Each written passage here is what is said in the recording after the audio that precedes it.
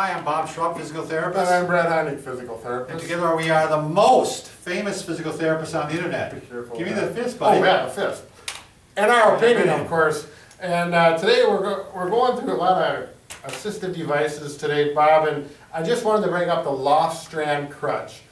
This is what they look like. You don't see a lot of these around, but they are out there, and typically you're not going to use them unless you've already seen a doctor and a therapist, right, and they're going to go in detail how to use them because they're a little more complex.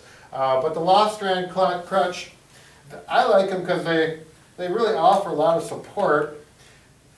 If I put my hand in here, see how you got to get it through here. These are malleable. I'm not going to do it too much, but once you have as a therapist, I'll pull this out and you can bend this out or in to fit the person's forearm, like that. And that's how it fits. How high is the handle going to be, Brad? The handle is going to be adjusted, and when you're standing tall and the crutches are where they feel comfortable with, this should go right about the crease. So this one here on my left is actually too low. I should bring that up. This one here is about right. Sure, it's hitting right on the Yep, wrist. right there. Yep. Okay. Now these are adjusted the same way. We have a thumb screw here, and we push the button here, and we can adjust that up and down. There you go. So make sure you get them both the same height, assuming the person has the same length arms, which most people do. And as with other canes or anything that has a tip on it, you want to make sure the tip's not wearing out Exactly. on you. Rubber with age just will start to Yep, gets checked. get brittle and exactly. get smooth.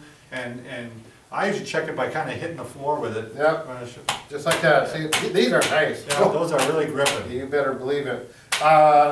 These are, people typically, if they use these, they need to put a lot of weight through them, okay? So people are sometimes swinging through like this. I have worked with some people that did that gait. Otherwise, you can do this type alternating of, gait. yeah, alternating gait.